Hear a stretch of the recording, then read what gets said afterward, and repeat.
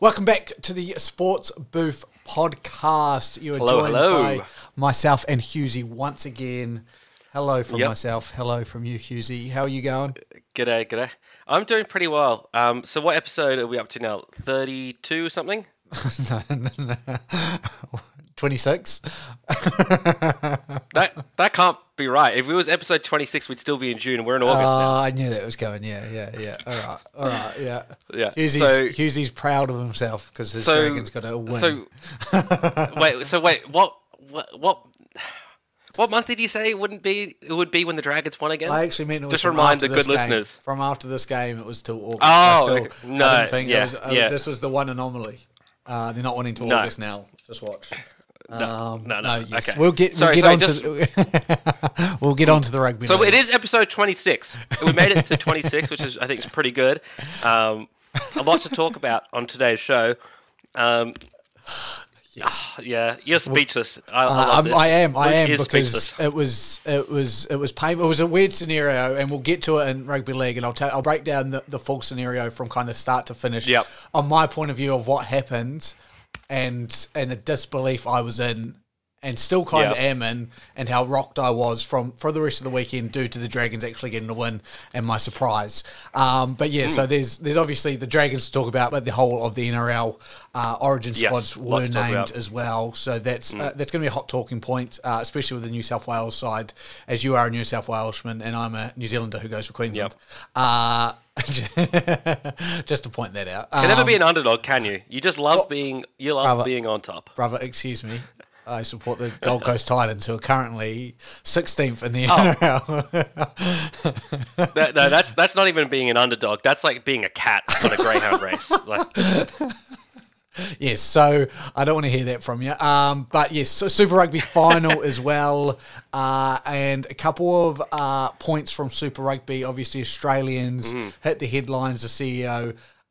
With some interesting points which we will discuss. And then a bit of international rugby as well, with England playing the Barbarians and the English coming over here, and a lot to discuss and make of that game as well.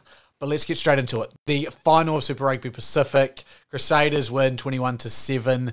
Both me and you picked it. I don't want to say that we know our rugby, but we know our rugby union, Hughesy, don't we? Yeah, we do.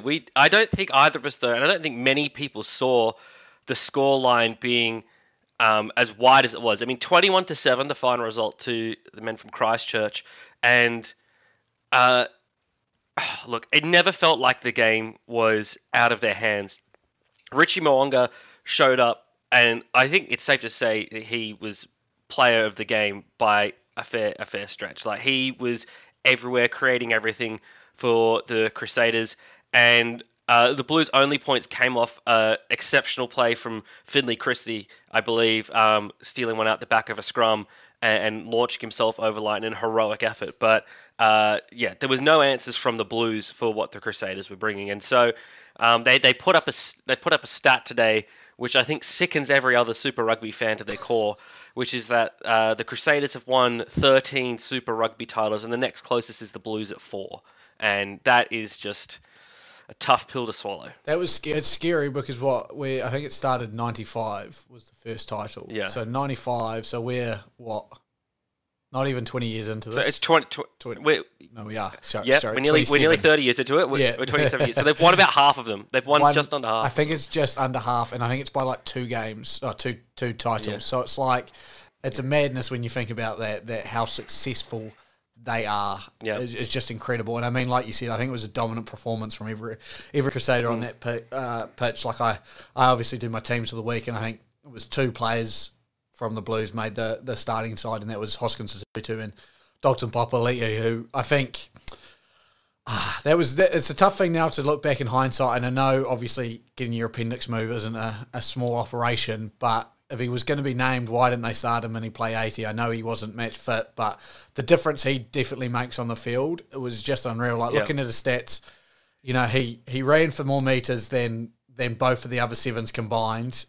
He made 4 less tackles than Tom Christie in the game, and he had as many turnovers as Tom Christie. And I know Tom Christie had one of the bigger turnovers of the game at the end there, but just for me, when he's on the field, that I said it in the review.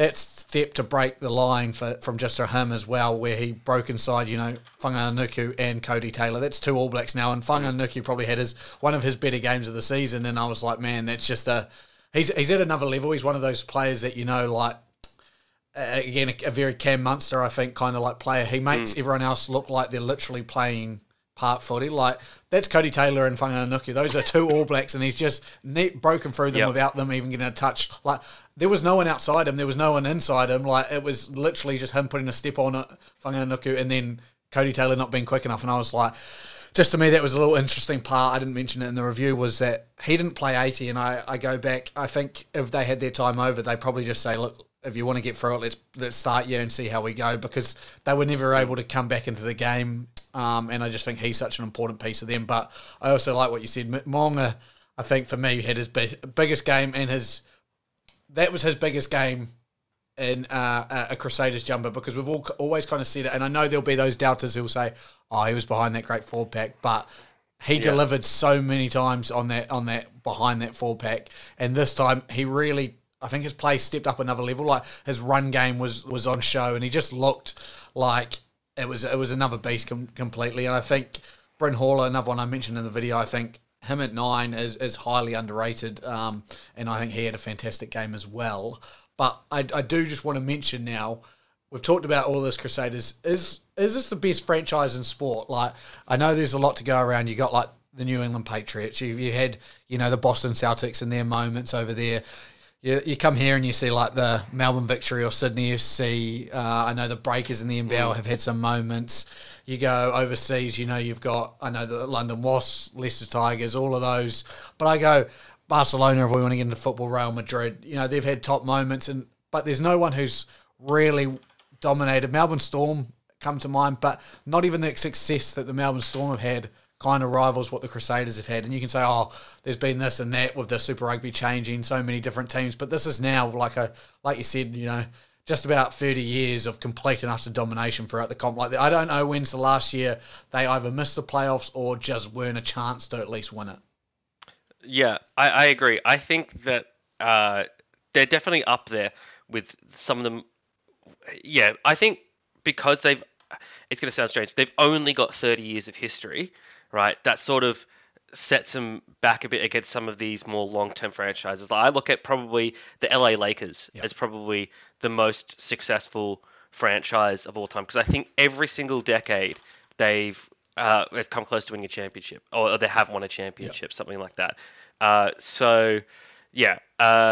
looking at here on Wikipedia. So the 40s, the 50s, not in the 60s, in the 70s, the 80s, not the 90s, but the 2000, 2010, and 2020, they've won a championship. So that's pretty good. So from 1949, and they were established in 1947.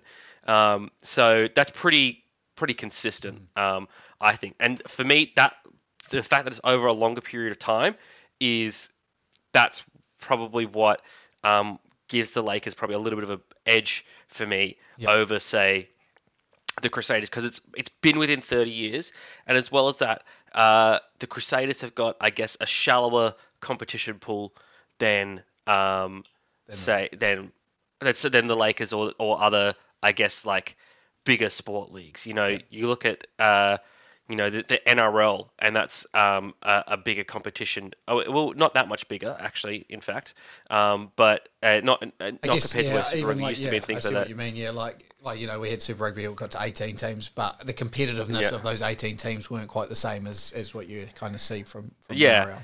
And NFL's 32 teams, things like that. So yeah, I think they're definitely in the conversation for sure. I guess it's just hard to compete with the history of some of these clubs. Even like Liverpool in the EPL, they've had a long history of always being successful. Even Manchester United has a history of being successful, but relatively recent compared to how old the EPL is and things like that. So I think the Crusaders definitely up there, and they're established themselves. And the more years that go by and the more championships that they win, the more that they cement that. So I think they're well on their way to doing that. And I guess like you said, in another 20 years' time, if they've added another 10 championships, you're probably going, okay, now we've got to have this discussion. But saying that, will we have a Super Rugby in even 2 years' time? is the question. So I want to get your first take on it. So I'm gonna run down for the people who haven't heard. The CEO of Australia Rugby pretty much said, everything's off the table from after next year. So next year, Super Rugby Pacific guaranteed for another year. So that gives us 2023, then 2024. It's all, there's no contracts, no agreement between Australian Rugby and New Zealand Rugby for any competition. It's going to be an open book and kind of see what they want to do, take everything into the best perspective. And they've kind of said they will leave if they have to, if they think it's best for the game, if they want to compete against NRL, AFL, they'll do it. They've got the backing of the Super Rugby teams. Super Rugby teams, the head officers, let's say, of them have said, they're happy to follow Rugby Australia's path and what they think is best. I want your thought on it now. I spoke briefly of it in the review, but your thought, Hughesy. Yeah. I think it's a bit of saber rattling and a bit of just chest beating, and like, you've got to take us as seriously as you take yourselves to Rugby New Zealand, I guess, and they want a bit more of a slice of the pie, I guess. So I think that they want to stay in. I think the success of the teams this year shows that they can compete and stay in. Compete if they stay in. I think that if they don't stay in and it splits, they need to do sort of what you were talking about last week. You're almost a bit prophetic last week in your discussion of what Super Rugby needs to do. We could see that competition pop up, but it's completely separate from Super Rugby Pacific, or maybe it's renamed Super Rugby Aotearoa. I probably butchered the pronunciation there, but Super Rugby NZ, let's call it for my sake. For you Aussies. Yeah. Hey, that's how often do I need to say that? Yeah. Nice. I put in effort. An effort was made.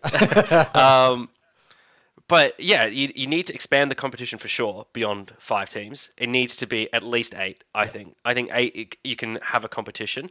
And I think that is like a good amount. If I'm looking at, let's look at, say, England, right? So they've got, in the NRL, the Rugby League, they've got a 12-team Super League, right? How many teams are in the... Multiple divisions, though. There is that, but but at least you look, if we're building something for Super Rugby in Australia, or whatever it might be called in Australia, let's look at that. So there's 12 teams that. So then the English domestic rugby competition, whatever that's called. See, I don't even know the name of it. That's what my first concern in there is 12. I think it's Premiership Rugby. Yeah, 12. Premiership Rugby. There's 13. There's 13 now. Yeah. There's 13 teams, right? So 12 to 13 teams. That's sort of where you need to get to have a competition. But you start at 8, right? And I think you need to. It'll be a dramatic overhaul. And if that's the level that they're thinking of, then that's very ambitious, and it could work. You need to build a competition that rivals the NRL. So you need to also transform your franchises then. So you won't have the Waratahs anymore. You'd have the Sydney the New South Wales Waratahs. You'd have the Sydney Waratahs. You'd have the Newcastle something. You'd have ACT Brumbies could stay ACT Brumbies, and Melbourne Rebels could stay Melbourne Rebels. Queensland Reds would become the Brisbane Reds or something like that. And then you develop further teams within those areas. So like you might have the Sydney Waratahs, the Illawarra something or others, the Newcastle something or others. Queensland, you have the Brisbane somethings, you have the Gold Coast somethings. In ACT, you've got Melbourne, and you got Perth, and then you need one more team somewhere, and then that's 8, right? Yeah.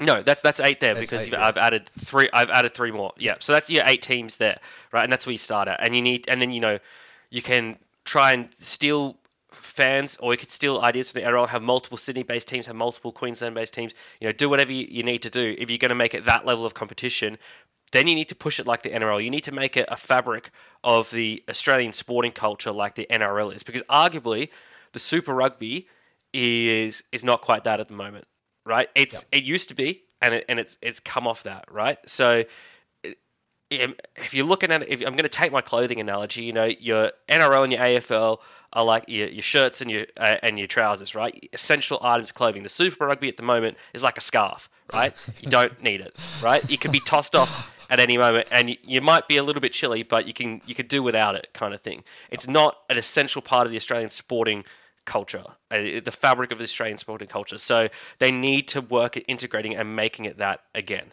Right, but that's the whole thing that's rugby union in general needs to be doing that in order to be to thrive once more. because it's at a tipping point. It really is at a tipping point of whether the sport is going to continue or whether it's going to crash and burn and go the way of other now obsolete sports like tug of war. Tug of war used to be an Olympic sport. Yeah. Like, it used to be a serious thing, and now it's gone. It is, and you're not wrong. I don't think rugby's going to head down that path, but I see what you're saying, and I get what you're saying. So I guess if choice is in your hands, are you leaving Super Rugby Pacific? No. Okay. I wouldn't leave. I would stay because the teams this year showed they were competitive.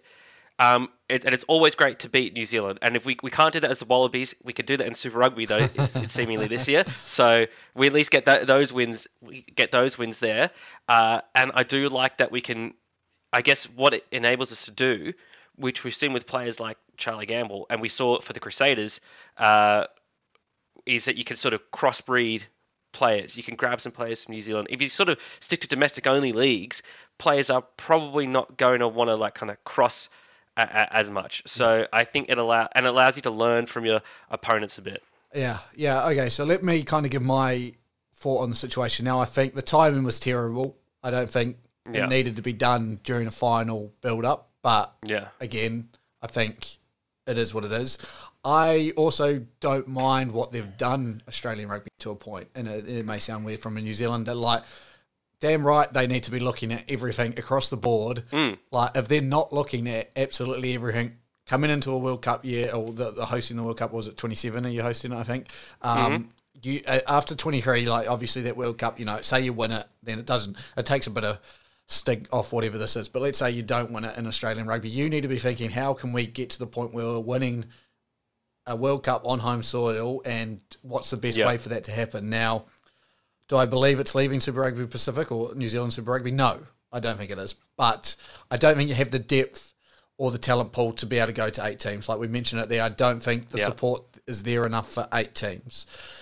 Saying that, if you do a 6-team kind of comp, like we said, maybe a Barbarians team in there to start with, and it's a Super Rugby AU, and they've got the idea is they like Fiji and Dura, so I think Dura stay in it, so you probably don't even have a Barbarians team. I think they like the idea of being able to bring Japanese teams back into it, so I think they'll probably poach a couple of Japanese teams in there. And I think you'd have a European club championship style thing where New Zealand Super Rugby teams or New Zealand teams, whatever happens in New Zealand, I guess, play midweek games, stuff like that. So you've got the 2 tournaments going at the same time. So you'll still, I think there'll still be a relationship there. Although he's saying that, think about this. And again, this is why I don't mind what he's saying, because let's say they go up against the NRL and manage to get a good 10 team or even a 12 team, like we said, the perfect number 12 team comp with 8 Australian-based teams, Fiji, and let's say 3 Japanese teams. Let's say they get that 12, and let's say it's a decent enough comp. Rivaling the NRL, obviously never going to beat the NRL for at least 20 years unless they produce something fantastic. So we say, rivaling the NRL. Then you get a midweek fixtures against, New Zealand Super Rugby teams called the, Oceania Championship or the, Asian Championship, Asian Champions League, whatever you want to call it. Those games are the ones that will heighten up crowds, get people, you're playing these New Zealand Super Rugby teams now once in a blue moon, if you did say you've got to finish top 4 to get into this, so then you've got 4 teams. Now, what I think as well is from a New Zealand rugby perspective, it's not the worst thing to think about in the world. Like, everyone was like, in New Zealand rugby, they want to leave. Well, why do we need Super Rugby in New Zealand? Like, everyone who thinks about rugby thinks about the NPC and how great that was when it was at its height and how far that has fallen. Like, I think that's the fear of New Zealand rugby, is the fall of Super Rugby to be like the NPC, where we used to have stadiums full of NPC, now we have nothing. You get your All Blacks back playing in that, and all of a sudden that becomes our premier competition over this period now. Instead of just squishing it into here, we could even go to a divisional format. I saw someone do it, I might pull it up and put it on, where there was 3 division format, and we do a very English style of rugby. It's now those clubs coming up style of rugby, and then those teams go into, those players. So you're not seeing the Hurricanes or playing the Hurricanes, and like you said, it may have to be the Sydney Waratahs and then the Newcastle Hunters or whatever they are. Again, playing, the Wellington Lions, the Auckland Blues, rather Yep. than it actually being the Auckland Blues or the Auckland rugby team, who I assume they're going to call themselves the Blues still, the Canterbury Rams or whatever they call themselves. So I think that could work. It could work, don't get me wrong. And I go, if I'm Australian rugby, don't be just saying this as an empty threat either, if you know what I mean. Don't push New Zealand Super Rugby's or New Zealand Rugby to go, actually, let's have a think about our own development here. Like, is this what we want to be doing? Should we be doing it some other way? Is there actually something we could be doing better here? And then all of a sudden they go here. Because the reason this is mainly coming up is the $71 million New Zealand Rugby gets from Sky Sport to do their TV rights deal. So they get $71 million. On the flip side, I think it's 29 for Stan's and Channel 9's deal for Australian Rugby, for Super Rugby. So, $100 million and you're getting 70% versus 30%, you're going to be asking some questions. Now, that's not completely on New Zealand Rugby because it's obviously more of an interest in New Zealand Rugby. There's more money there. That's the TV deal. Now, could we even this out? Yes, of course. We as New Zealanders don't want the game to die, like you said, and become a tug of war. So we'd rather a strong Australia than no Australia, if you know what I mean. But I think, it's just this playing ground that they have every right, and I believe they need to observe everything and look into everything, but don't be rash with your threat making because that could backfire as well. If you know what I mean. 100%. I actually really like the idea of leaving Super Rugby but continuing to work with Rugby NZ in terms of sort of, like you said, and we start developing even if Australian Rugby doesn't include the Japanese teams, but if we start to have like a 3-conference system or even possibly developing to 4-conference system where you might have, you've got New Zealand Rugby Conference, Australian Rugby Conference, Japanese Rugby Conference, and then you might have like a Pacific Rugby Conference, or you could have Argentinian in there, like Pacific and Argentinian Conference, right?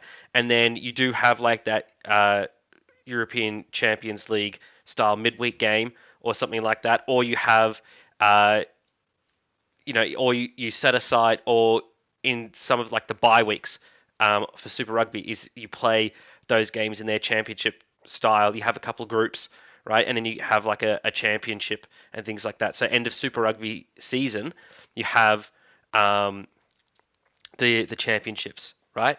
Like the representative or championship rounds, right? So you might have like, say we start out with like 6 teams in Australian Conference, the top 2 teams go in. Say New Zealand Rugby has 6 teams, you add those in. I don't know how many teams are in the Japanese Super League or whatever it's called, but say they have 6 teams, whatever. You have the top 2 from that, and then the Pacific/Argentinian, you add more in there, or you have less. You could have, we've got Fiji and we've got Moana Pacifica. Let's add some more in. Let's try and get some more going there or whatever. But you say you've got, even if we just have 3 conferences to start with, right? Then you've got a 6-team championship, let's say. Right, where 2 from Australian Conference, 2 from New Zealand, 2 from Japan, right, and you have 2 groups of 3, and then the top 2 from each group go through 1 versus 4, 2 versus 3. So you got a semi-final, then you got a final. Great. That's so in essence the finals is 2 weeks of competition, and then you've got in the group stages each team will have to play 2 games, right? So that's 2 weeks of competition there. So that's only 4 weeks or whatever, or 4 extra games, right? But it's still very doable. Yeah. That's not a lot of extra weight to put on these teams, but it adds more of that exciting competition, I guess. So that's what I'd like to. That would be a cool idea. I think that would vary things up, make it a bit more interesting, and but it all comes down to the core, and it's the core question that we sort of said we've talked about for weeks is. Rugby Australia has to do something to revive interest in the game here in Australia, and the World Cup is a great start to it. But there needs to be more from the bottom up. It needs to be rebuilt. It needs to be revived. 100%, yeah. And I think, like you said, like there's so many ways you could do it. So that's why I don't think the statement's as bad as it is. Just don't make sure it's not an empty threat. Like, please, to Rugby Australia, be looking into all of these possible ways. Like, even if it's a club, like look into a club competition. Just someone sit down and go, okay, how many people have we got signed up at Gordon Rugby? How many people have we got signed up at University of Queensland Rugby? Like, how many people like are watching this on Stan or whatever it is, like, you know, just look into every figure to go, maybe it's a competition, maybe it's this, maybe it's that, maybe it's this. Look into every option and actually come back to us with something that's like going to be like, actually, this is an idea. This is what we're pitching to New Zealand Rugby. This is what we're pitching. Don't just make this all about, oh, we want the TV rights. If it's going to be doing this, do something about it. But I think, there's definitely grounds for it. I think Super Rugby specific was great, and I don't think we should leave that idea yet. But I think the discussion should be how we're going to best improve this one. And I think that's probably the most disappointing thing from this. Has been more of like, oh, we're going to think about ideas. Well, surely New Zealand Rugby and Australian Rugby should sit down together and go, what is going to be the best for this comp? Like this, even if these 2 years, you can say again, this has been COVID affected. The Dura have made a great entrance, like you said, they could be in this comp somewhere along the way, somewhere. But I just think, there is room to improve, and I think as long as we're looking, both sides are looking into that. Why isn't that a good thing? Yeah, exactly. I think there's probably a bit of media sort of headline making there and portraying it as a bit more negative than probably what the CEO actually intended it to be. But that's not necessarily a bad thing. I mean, it's got people talking about rugby. So, you know, 100%. At this stage, honestly, for Australian rugby, almost all press is good press. I'm not going to say even bad press is good press, because it's not. It's not. There are some cases where it's just not. But almost any kind of press is good at this stage. So, I mean, this is the kind of stuff as well that you need to get like interest sort of back in the game. I mean, you look at what Peter Volandis did for the NRL during COVID. He brought that competition through and is arguably making it even more popular now, in that he managed to put on a competition during COVID, and he came out and made big statements like, we're not afraid to look at anything. You know, took away 2 referees to make it 1, had a full COVID bubble, and said he would land hard on anyone that would break those protocols, and they did. And as I know, like, haven't been able to look at a barbecue the same way since. But 100%. I think there's you need to make these big statements. Like, now is not the time to be conservative. And again, now is the time to make the bold statements and back it up. And again, like you said, I mean, I still don't know the rugby CEO's name, but I know you've got a CEO who's willing to put his foot down. Like, again, I wouldn't know his name to if it popped right in front of me, and I would be like, oh, yeah, that's the Australian rugby CEO.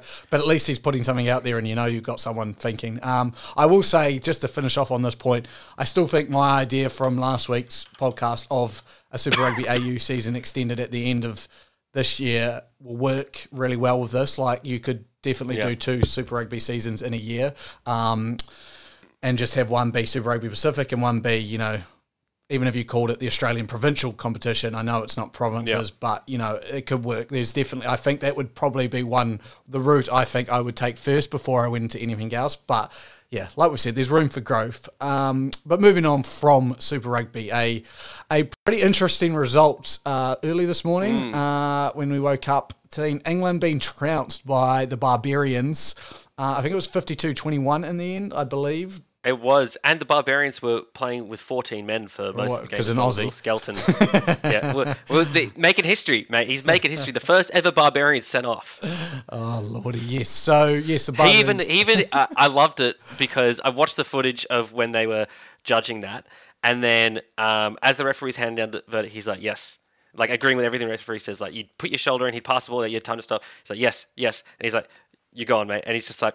sorry, sir, and then walked off. Like, he knew he fucked up. So that was my favorite part of the whole thing. I think, obviously it was fucking stupid, but it was funny how he just sort of, it's like a school kid. Like, and this is big, tall Will Skelton we're talking about, 6 foot, fuck off, however tall he is. Yeah, and just like staring down at this little referee, like, yes, sir, sorry, sir.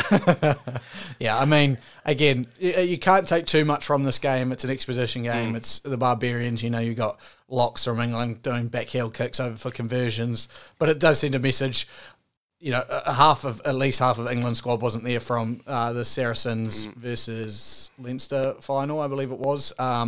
Earlier in that day or the day beforehand. So, you can't take too much from that. But, I mean, if you're a Wallabies if you're English, fan... you can. They want Eddie Jones' head. I can't believe it. Based on some of the articles I'm reading, I'm like, this is the guy that took your team to a World Cup final, not that long ago. I love there's a video going around and he's like, rugby's still meant to be fun, guys. I don't know if you've seen it in the presser, and they're deadbeat. They do not give them an inch, and I'm just like, this is why we hate the English. English again, this is just the reason. Like I said, I would never ever wear a Wallabies jersey unless I absolutely physically had to. But I'd still wear an English jersey. But I would rather Aussie beat the English. Like I've loved what the Aussies are doing. The first bit you said to spend some money on marketing. I don't know if you've seen Taniela Tupou's ad on Stan.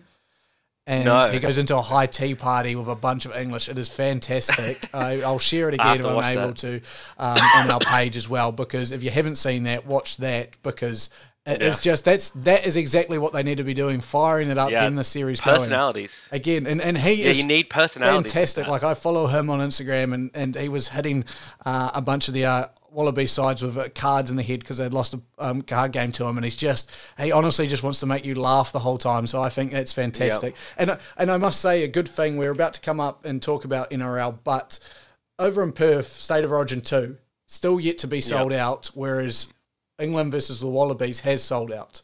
I mean, that's a pretty big statement for rugby over there to rugby league.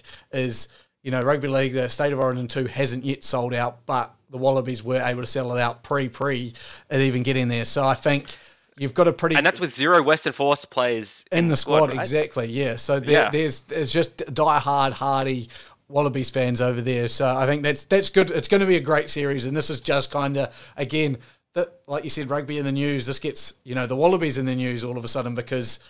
England rugby are coming here and they've just lost, and it's like, if this series could be one for the making, and the Wallabies are looking good in camp from what I'm seeing as well.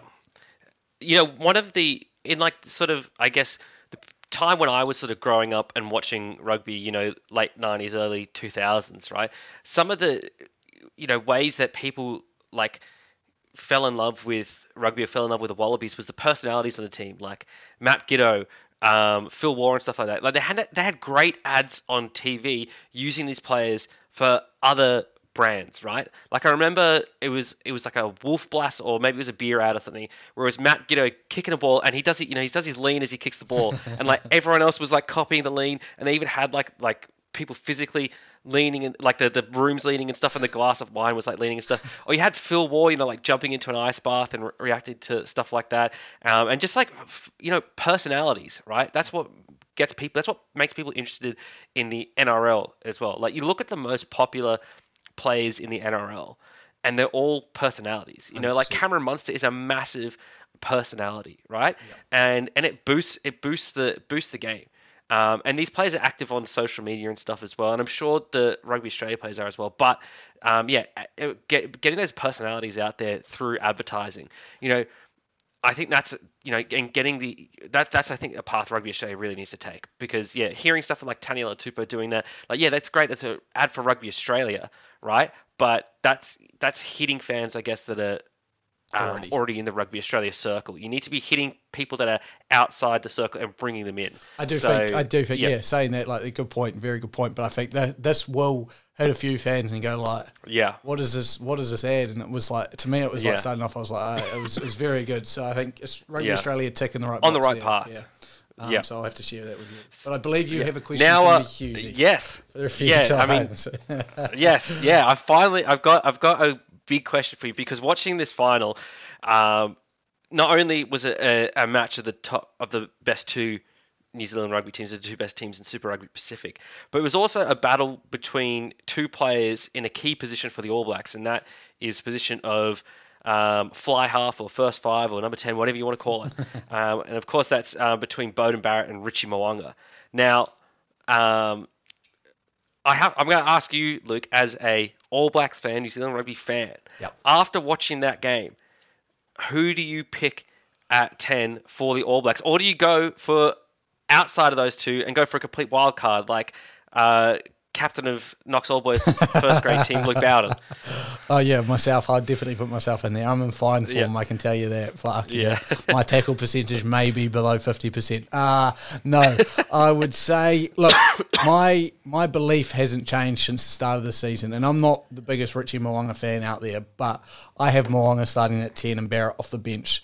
Purely, I think Barrett offers more off the bench. I think than Moanga offers off the bench. And then when you go, so like the way I see it is, if you're ranking them both, I go as a first five, like 9.2 to Barrett, Moanga 9.1. Then I go off the bench, I go Barrett 9, Moanga 7. Like I don't think Moanga can add what Barrett can add off the bench. So I've always kind of thought Moanga has to start at 10. Although I think Barrett is just slightly the better player, what I've seen from Moanga this season has just decidedly made that fact 100% that Moanga needs to start at 10. The only way I'd see Barrett starting at 10 is if TJ Perenara came back into the squad, because I think when TJ Perenara starts with Barrett, that's when Barrett looks the best because of the years they played together. I honestly, I'm so caught up on Bryn Hall at the moment. The way he performed in that final, I'm so disappointed he's leaving for Japan next year, because I think him and Moanga's relationship is one of the best in the world at the moment, like the way they seem to play together. So I would start Moanga at 10, and then Barrett off the bench. I honestly believe both Barrett should come off the bench. Geordie, I think all three Barrett should come off the bench. That's how I think Scott Barrett, because I think Tupavai and Sam Whitelock are our locks, and then I think it should be Will Jordan at the back, but I think I'm going to be told off that won't be the case by Fozzie. But yeah, that's what I would do. Fair enough. Well, thank you very much. I would agree with that. I just think Moanga in this final really stamped his position as the starting 10. He just took it to another level. He's just been playing brilliantly. Yeah, I mean the one great thing about the Crusaders being good normally means the All Blacks are going to be good, and if that forward pack can do what they did to the Blues forward pack against South Africa, anyone could play 10, man. They destroyed them. However, I don't think that ever happens because the South African forward pack are a different beast. Let's move on to the NRL. Alrighty, the good, bad, and the ugly. I'm going to let you go first, just purely because there's a couple of things I want to hold back on before we get on to mine. So, in a rare occurrence, I'm going to let you go first. Okay, well, my good for the week. I mean, how do I go past the Dragons, especially the first half against the Rabbitohs? I thought so I actually started watching the game 5 minutes late, and I already missed one try. That's how quickly the Dragons opened the scoring on that one. And then they just rang in try after try after try, and you're just looking at it, and it was more for me like, what is going on with the Rabbitohs here? Yeah. But the Dragons hold on, Hughesy. I was going to let you start, but I'm going to take over because I know this is your good, and I have to. So first of all, I have to apologise to all the Dragons fans for saying you guys wouldn't win to August, because firstly, I was proven wrong, which sometimes happens. Not often, but sometimes it does. Yeah. And B, not only was I proven wrong, I was like dismantling proven wrong, like the most wrong you could prove. So I want to set the scene. Obviously, I've said all the statements about how shit the Dragons are, not winning to August, getting under Hughesy's skin. I'm out training Thursday night as a good, captain with a 50% below tackle rate does. And obviously training my clearance kicks because I don't tackle practice. And all of a sudden I've got my, Apple Watch on. I'm tracking my stats because everyone got to know I've at least run 2Ks this training. And all these messages start popping through. And it's from Hughesy, and it's like talking about calendar, and I'm like, what's this? Is this guy, talking about some Roman myth or some shit? He's on calendars and this, and I see some numbers popping up. I'm thinking it's Roman numerals going on. I'm like, all of a sudden, someone comes around and goes, the Dragons are up 32-0. I stopped training. I had to stop training. I go, you fucking bullshitting me. Someone find us a result. Yeah. This isn't happening. They're not 32-0. I look at the clock. It's only been like 30 minutes. I'm like, someone's yanking my fucking chain. We stop training. Someone gets a phone out, 32-0. Take it away from their Dragons fans. Yeah, I mean, look, the what you saw from what impressed me the most about this game was actually the second half from the Dragons. Now, normally the Dragons will crumble away, and will let teams back in the games, right? But even when they were down a man with Talata Amon off for, I think it was a questionable send-off. I think it was a penalty, no doubt. I don't know if it was send-off worthy, considering that Nichols was sort of already tackled and it wasn't a try, saving play, and Walker didn't go down until after Nichols was held on the ground. So I was impressed with their resilience in the second half. Souths made a number of necessary changes defensively, and they weren't giving the Dragons much to work with in attack. But the Dragons sort of dug in and just did their job. They didn't try and overplay their hand. They had the lead, and they knew that the second half was going to be a different beast from the first half. That being said, in the first half, what I really liked was Talatau Amone seemingly has grown in confidence week after week, and we're seeing the benefits of this now, where he's setting up tries, he's stepping through the line in gaps that players shouldn't be able to step through, right? And this is a young kid, like I think he's 19. I think he's 19. Yeah, he's like 19 he's or very, 20. very young. He's 20. He's 20. He's 20. He was 19 at the start of the year. He's 20 now. Like he's a young kid. He's growing in confidence, and I like that he's been given a license to play, and that they're not hooking him out of that six jumper like they did early in the season and giving it to Jack Bird. They've sort of said the jersey's yours now, and he's sort of doing that. They've done that with Cody Ramsey. At least that's what I hope that they've done, and he's getting better at fullback every week as well. And what I love from Cody Ramsey was his ball security, which is something he failed miserably at last year. But this week he showed up. He trapped a couple of balls right by the goal line, like grubber kicks through from Cody Walker and everything like that, and he just trapped it very secure hands. But even better than, and what's most important is that on a lot of these attacking plays, what we scored tries off in the first half was offloading, which is something the Dragons have been horrific at all year. Terrible in support runs, the Dragons. Someone will make a break and there'll be no one there to support them. That was vastly improved in the first half as well. So that needs to be a consistent effort from the Dragons. I don't think it's any coincidence that as Jaden Sewer has gotten back on the field and more healthy, the Dragons have improved. I think he's a core part of that team. I think Aaron Woods needs to see the field less, because the first try that got let through was Damien Cook like underneath Aaron Woods' legs, because Aaron Woods can't bend over anymore, right? So Aaron Woods is a defensive liability. I think he had some good meters carrying the ball. Blake Laurie looked phenomenal, in my opinion, for someone of his body structure. So yeah, great show for the Dragons. Of course, you've got to look at the flip side of it and say the Souths were definitely not on their game and definitely looked horrific. And then they didn't concede any points in the second half after they had a bit of a talking to. So I think a little bit of realism is needed there. But you look at the ladder of the competition now, and this will lead me into my bad for the round. And the Dragons are at 8, and you look at the teams below them, they've all got negative records, and they've got hard prospects coming up from here, right? So this brings me to my bad for the round. And I'm going to actually come back to the good, because there's more good in the round than just the Dragons. But you look at the bad, it's the Roosters with a negative win-loss record, 3/4 of the way through the season, I think we are now. And they've got a really tough slate ahead. Their next game's against Penrith. They're 1-4 in their last 5 games as well. So the Roosters have run into a wall of some kind this season where things are just not working for them. You look below that, you've got Manly. And their next game's against the Storm, who are red hot right now as well. Below that, you've got the Raiders, who have got to play the Dragons. So that'll be, I think, a determining of which of those two teams will be in the 8. And then below that, you've got the Knights, the Bulldogs, the Tigers, the Warriors, and one other team, who we shall not name. And I don't think any of those are a chance of making the 8. The Bulldogs have found some form recently, which is great, and they started to switch on. But I think, below the Raiders, none of those teams are making the 8. But there is a distinct possibility that even with how bad Souths played this week, that the Roosters don't make the top 8 this year. Like, that has got to be sending alarm bells through Bondi, that there is a real chance that the Roosters end the season with a negative record and miss out on the 8. And I think that is going to be, if all the talks about the salary cap not being a salary cap, it's a salary sombrero for the Roosters and things like that. I think it's going to be a hard look at how much talent's been let go over the last few seasons. And it's something I was saying to my family earlier in the year, is that you look at the Roosters and they're not as feared this year as I think they have been in previous years, because a lot of talent has walked out of the door, has had to retire. And so I think the Roosters need to, they splashed out some cash for Joseph Suwali, and I think that is paying off, but they need to splash some cash elsewhere as well. So that was my bad for the round. Yeah, I mean, that's, sort of going back to I'm just going to jump in there.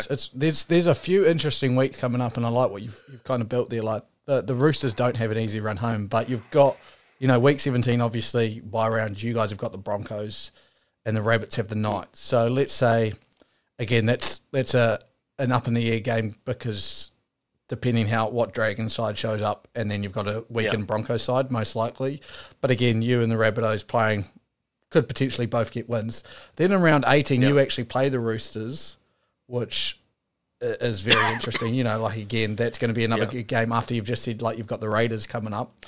Then the Roosters have the Knights, you have the Sea Eagles. So you've got, like, let's take that Broncos game out of it. You've got the Raiders, the Roosters, and the Sea Eagles. So you've got 3 season-defining games realistically before, you know, round 20. If you say you win all 3 of those, as the Dragons, you're into the top 8 as far as I'm concerned. Those 3 teams, that's where it's at. Those 3 teams, those 4 teams. It's just it's an interesting. You know, I may have picked the Roosters as winners, but you're not wrong. You are not wrong. Those are the teams that the Dragons have to beat to get into the 8, right? So they've done well against teams lower on the ladder. I was going to say that's the point I was going to point out. Other than the team that we shall not name, they've won all of the games against teams below them this stage in the season. They've beaten the Roosters, they've beaten the Knights, they've beaten the Bulldogs, they've beaten the Tigers, they've beaten the Warriors twice. And now beating the Rabbits who are on And they've beaten the Rabbits who are above them. But just by points. They've beaten the Rabbits who that's the thing, like so that, you know, if they can beat the Roosters, the Sea Eagles, and the Raiders, that's all they need to do to get into the 8, right? The Broncos game's up in the air because the Dragons will be weakened as well with Ben Hunt coming back from Origin as well, and he's the core of that team, right? But I mean, they were competitive against the Panthers in their game against the Panthers this year, but other than that, the top teams have given them trouble. There's no two ways about it. Obviously, the Dragons have developed as the season's gone on, but they've beaten the teams below them, which, look, it sounds trite, I guess, but that's what you have to do to get in there. You have to beat the teams you're expected to beat. I do want to just say and the Roosters, and I'm just going to say one thing as well with that. The Roosters haven't done that this year. They've lost to the Bulldogs. They lost to the Eels here as well, who they should have been. They lost to the Raiders, who are lost to the below Knights them. at some point, didn't they? Yeah, they lost to the Knights first week of the season. So I don't have much over you at the moment with the team we shall not name hanging at the bottom of the ladder and you hanging around the top 8. But if there's one thing we do have, we've beaten teams above us on the table. That's all I'm going to say. Yeah. Well, we have as well, right? We beat the Rabbitohs and the Roosters were above us when we played on Anzac Day. Point stuff. That doesn't count. The Roosters, no, but the Rabbitohs. Okay, every the team Rabbitohs that's were below above you, us right? This week. We've beaten teams above us. Let's just move on. Every team's above you. But the Dragons beat the Rabbitohs when they were above them, and they beat the Roosters when they were above them, right? So they can do it. Right, it's not just when these teams are down or at low points. They can do it. Any team, but the question will be again. It's the same question you could ask the Gold Coast Titans from last year. Can you beat a top 4 side? Probably not. Like, let's be honest. No. Like, your Dragons aren't at that stage yet. Could you upset? I don't think you go on a run if you make the finals. But again, that's not to say we've got another 8 more weeks where a lot more could happen if you start beating some of those teams. Then we'll start getting into those discussions. Continue on with your ugly Hughesy. Yeah. Well, so I just wanted to point out some other goods around because I think they are worth mentioning. And it is tough when we do these good, bad, and ugly because sometimes we miss some important goods. But these are some goods I'm just going to look at and. But not go into too much detail. But I think they are worth mentioning. So the Bulldogs winning, but also putting up over 30 points again, I think is really big for them considering their attacking woes early in the season. The Raiders, I've got to give you props here because you said Jamal Fogarty would change this team, and he definitely has. You can see he's really established himself as the center of this team. The Eels pulling that out on the Roosters after they got trounced by the Dogs the week before. Like, where did that come from? The Cowboys not dominating a game but still coming out with a tough win. And I got to give some love to the Broncos for a tough game against the Storm in which they hung in. So they did some good stuff there. Now onto the ugly for the round, though. And it is one of these teams that we've talked about a bit as being fairly ugly.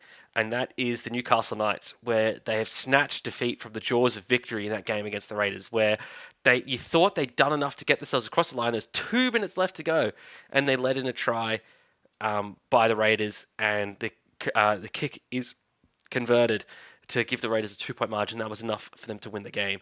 So it's ugly for me in the fact that I think that would be so crushing for the Knights, where they finally were playing well. They'd stopped some good plays by the Raiders as well. They played tough and hard, and they still lost. So I think it's ugly for me in that how crushing it was for the Knights. I must say, I think Anthony Milford's made a massive return, and I think you can tell he's just he's a player. If he could get his body and his mind in the right shape, you'd be like, man, this kid could play. But yeah, because he's definitely making a difference for them, and helps with taking some of that pressure off Ponga to show something. So.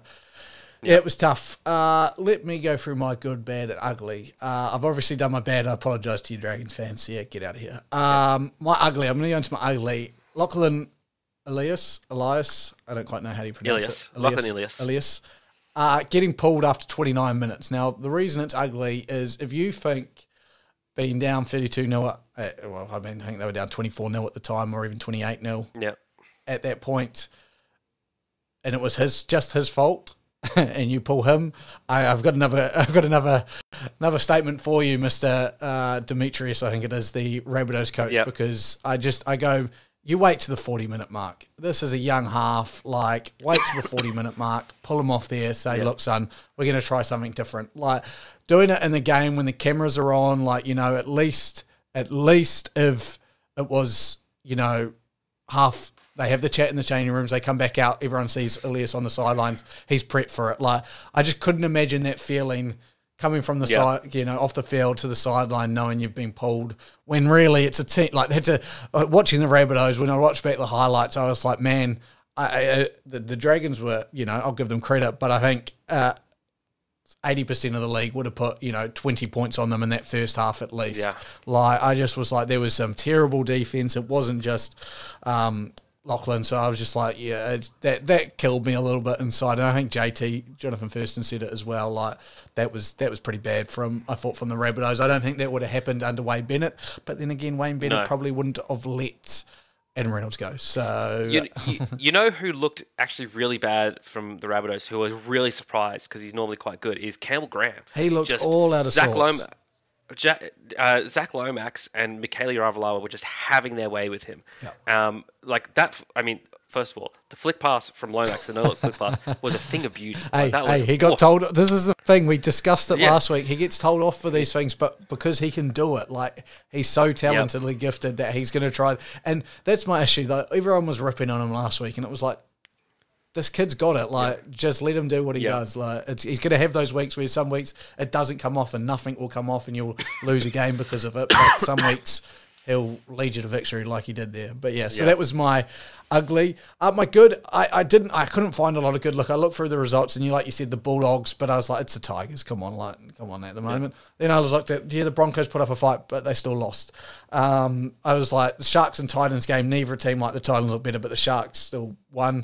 The Warriors and the Panthers, did anyone expect any different? Like, a whole lot. I was just like, it kind of was as expected. So what I actually really enjoyed was seeing the rep footy sides named, and not Queensland or New South Wales, but actually the New Zealand Kiwis, the Samoan team, the Fijian team, the Tongan team is looking extraordinarily strong, and will be a hell of a good side heading into a game against the Kiwis. I believe it's at Mount Smart or even Eden Park, just about. I think I saw there. So I was just fascinated seeing those teams. I think that's to see the strength of those sides now. It's like, oh, okay, this is getting up there to this. This is what International Rugby League needs. Like, again, we don't see it as much that those teams, that's not the height of the game, but it's becoming it. And, I know Katoni Staggs obviously missed out on the Blues, but he put his hand up for the Blues over Tonga, but it was 50-50, like even 51-49, you could tell he really wanted to.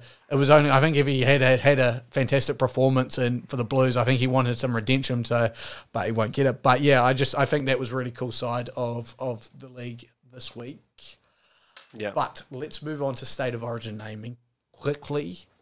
Yes. There's not a lot to talk about on the Queensland side, so we can tick that off. Murray Tuilangi. You go first. Murray Tuilangi comes in for the injured Xavier Coates. Lindsay Collins starts. Tino goes to Lock, and as Cotter is out injured. That's it. Necessary changes. It was Oates or Tuilangi. I prefer Tuilangi, but I think you could have gone either one. And then, it could have been Tino or Kerrigan to start, but what Kerrigan did off the bench, I really like Tino starting and Lindsay Collins starting. Take us through the New South Wales ones, mate. Right, so a few changes here, and I have to say I am a fan of all of them. So Matt Burton in the centres, I think is great because he then has Brian To'o there, who he played with previously. Stephen Crichton is the other centre. Daniel Tupou stays on the wing. Obviously James Tedesco's a fullback, but Daniel Tupou stays in the wing. So this was a question mark for me, was whether Tupou would be pulled or not for Josh Adokar.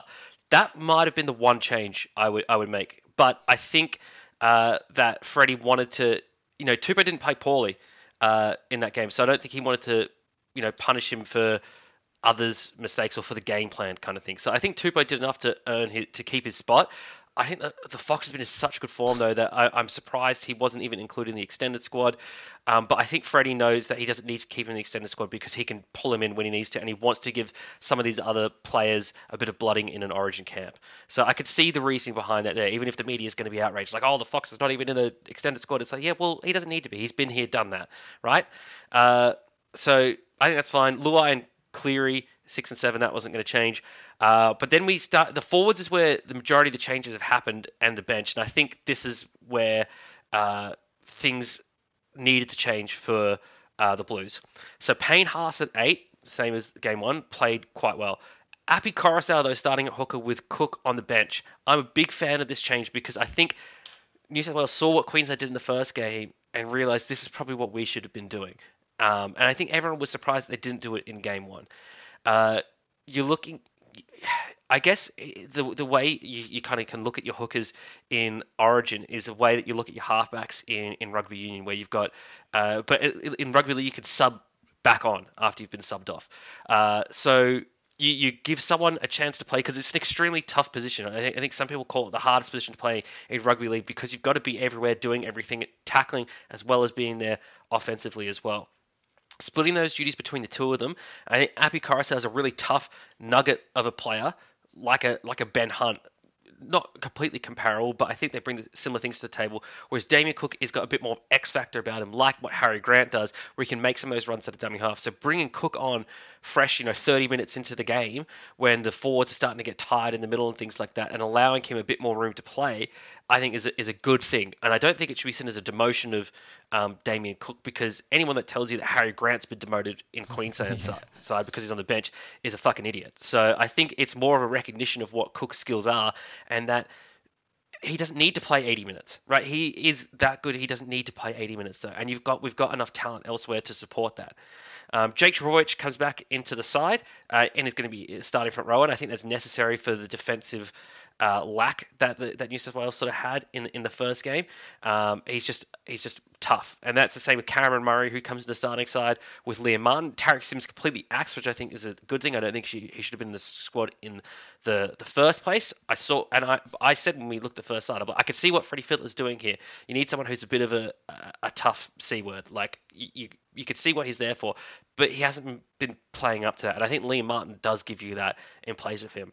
Also worth noting, Regan Campbell-Gillard axed as well. Partially reformed, but partially as well because he got put on report this week, so I think Freddie was worried about his availability. Isaiah Yeo at 13. He's not going to go away from there. He nearly won the game right at the end for us. And then we got Damien Cook, Angus Crichton back into the side on the bench. I think he's an Origin player and he deserves his spot.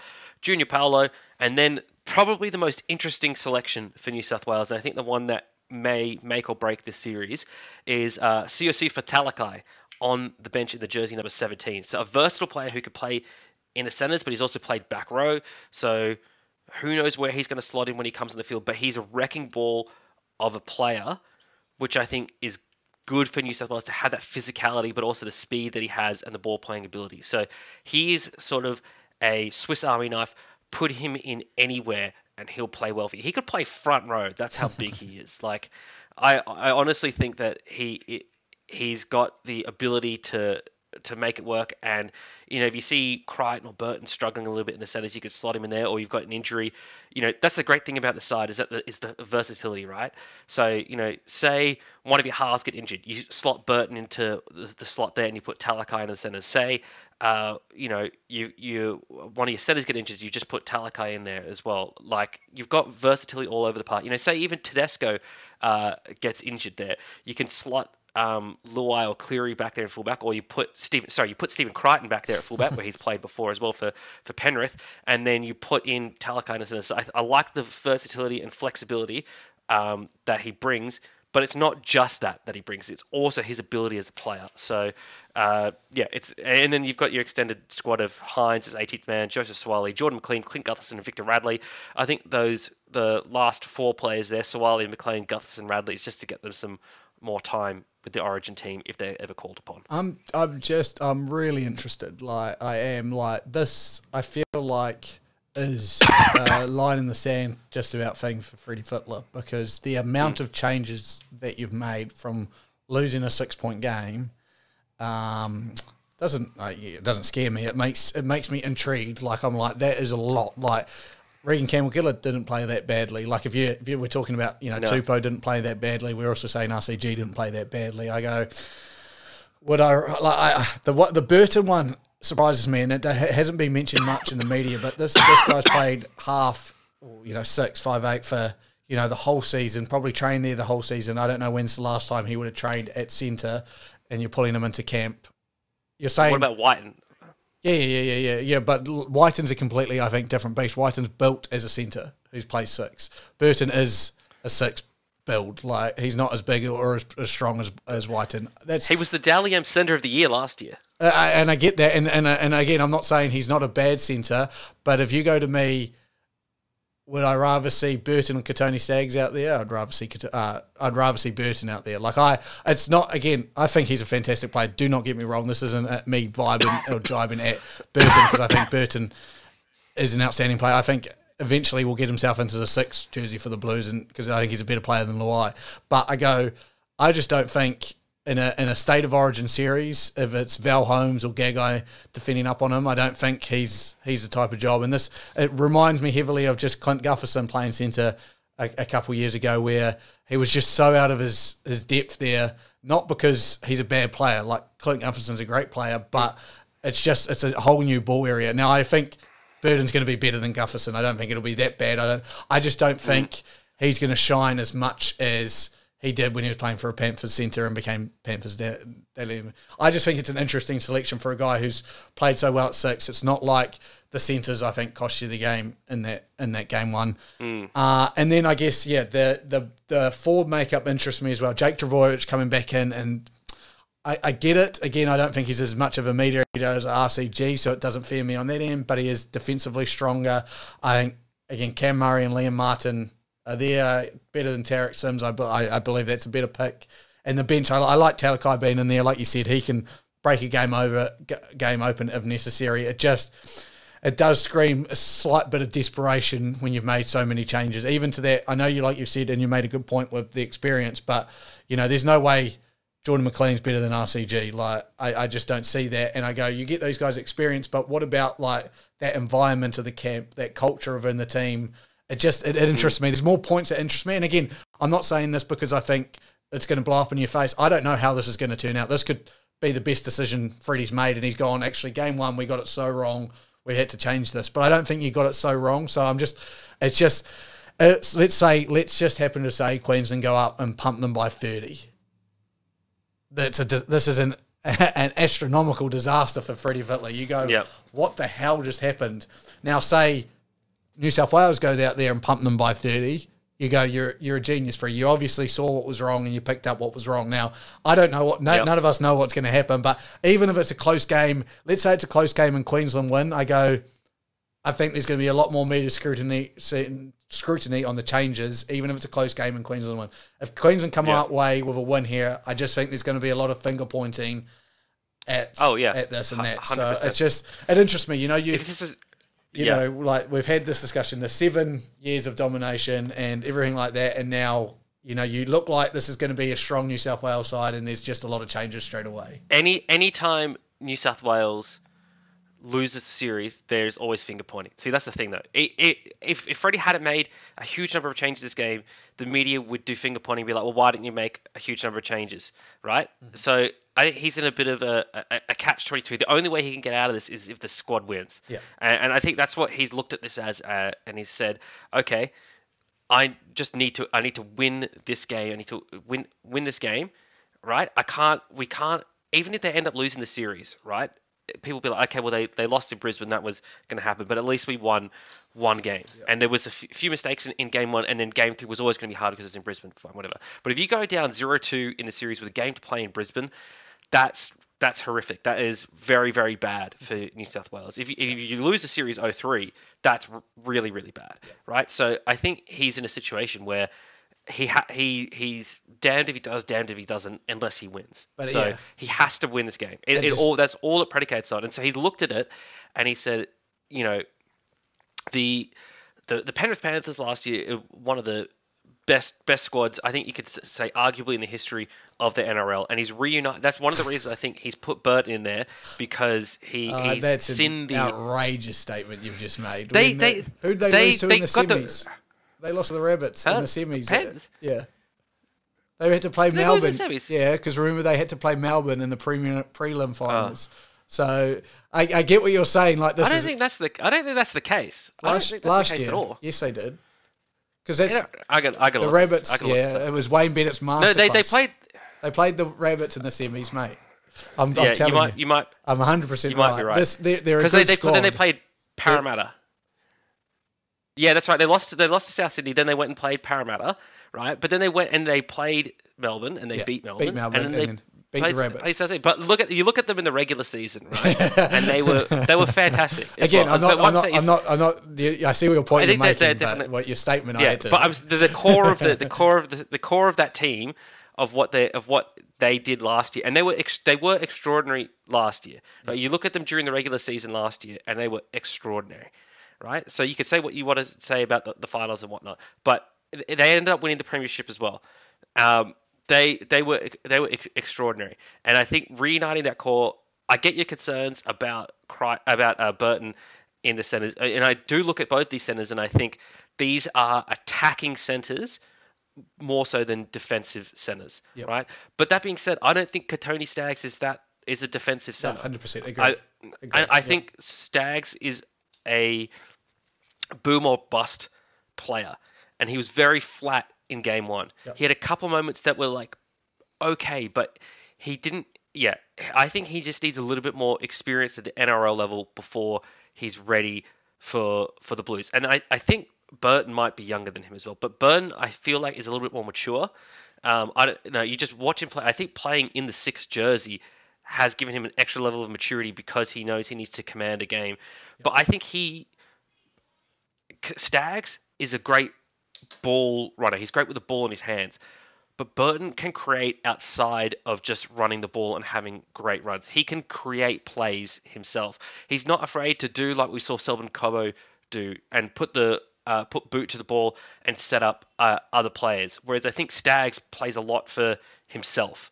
And I think that's not how you can. I don't think you can win that way in Origin. You have to have the entire playbook open. I think Staggs, as crazy as it's going to sound, he's a bit more one-dimensional than what Burton is. I think Burton offers more. So I think Burton has got a higher ceiling, I guess, in terms of what he can provide from that centre position. I would agree with that statement. Outside of his individual play. Yeah, I would agree with that statement. But again, I'm saying, like, we're all talking about this and from last year, and he's getting the band back together with Burton being back there. But Burton's been playing for the Bulldogs at 6 all season.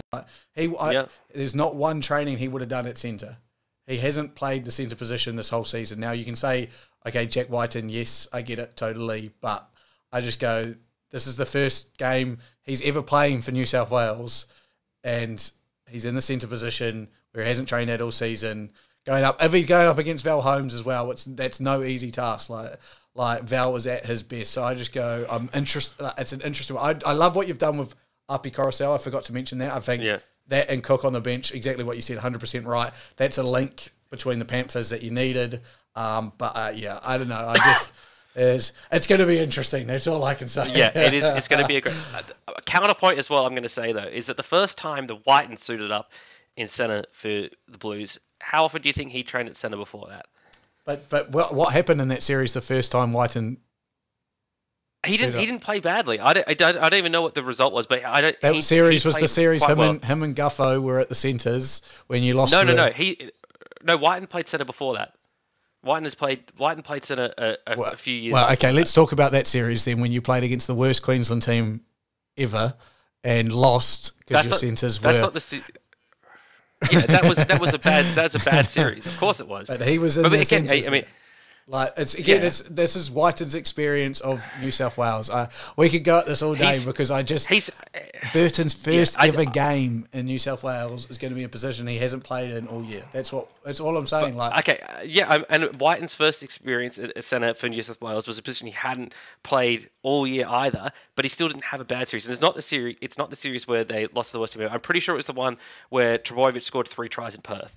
I'm pretty sure that was a series that Whiten played the other centre position as well, or it might have been Freddie's first year of coaching the Blues. Like Whiten has played, he played centre before that, yeah. So I get the concern, 100%.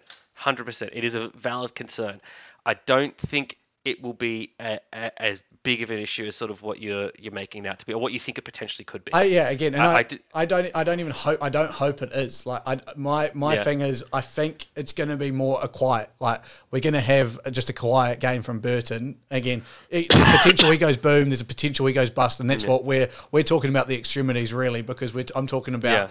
Him having a defensive misread that causes a try because he hasn't played at centre all series. You're talking about him breaking down the line, putting on his left boot for Tedesco running through the middle to score a try. Like we're talking about boom or bust. I think it's probably going to be middle line, which is what you'd probably get from Katoni Staggs, who's had a game in there, who is also a likely boom or bust type thing. But I'm thinking Katoni Staggs goes in there. He's played centre. He's had one game already. Now in the fire again. Like you said, it's hard for a New South Wales coach. You're going to get fingers pointed at you. Why didn't you make this decision? Why didn't you make that decision? That was just the one that took me. It just seemed like it's gone over every other media outlet's head. Like Burton was the right choice, and I'm like, I'm unsure. I'm so unsure. I think as well. Remember, Staggs did hurt his shoulder in the first game. I'm surprised he stood up for the Broncos this week. If he even did, I didn't see him in that game that much. But so I think Freddie's concerned a little bit about that shoulder. So I think that has played into it as well. But even that's where I go, man. You've got to have him in the 22 squad. You've got to at least that's that culture. It's just that whole the rest of that 22 bringing Victor Radley in when he's probably not going to play unless you're doing something funky with changing him at the last minute. I don't see that happening because I don't know what even. He's just there to be. Yeah, he's just in there to be in the camp and around. But again, players. that's why I go. Addo-Carr would, like you said, I know he can just come in and do the job, and you want to experience some guys. But Addo-Carr in the camp, I think, gives you that aura of confidence that we can do this. Like the Panthers boy did.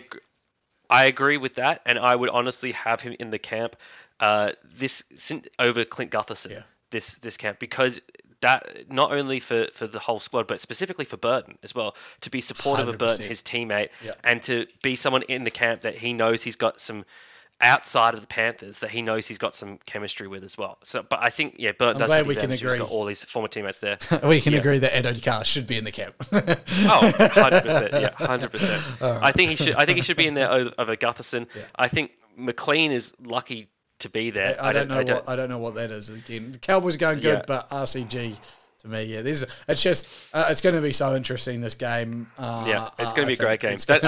I think that's almost a certainty, is that it's going to be a great game. And look, I mean, I always predict a Blues win, and arguably the Blues should have won that first game if Isaiah wasn't held on the ground for 5 seconds and the referee didn't allow to play the ball with seconds left. But anyway, look, it was a great game, and I think the Maroons came out and played really, really well. I think they'll do the same thing here in Perth, but Perth has been good to the Blues before, so I think it'll be good again this year. We shall see, my friends. Alrighty, I think that is us for today. It's been a big one. Obviously, the Super Rugby final, and then State of Origin squads. There's a lot to discuss and to dissect. But it's been another good potty number 26. We are in fact in June. But Dragons aren't going to win again till August. You heard it here for the second time. Okay, sure. So I said it the first time. I'm trying it again.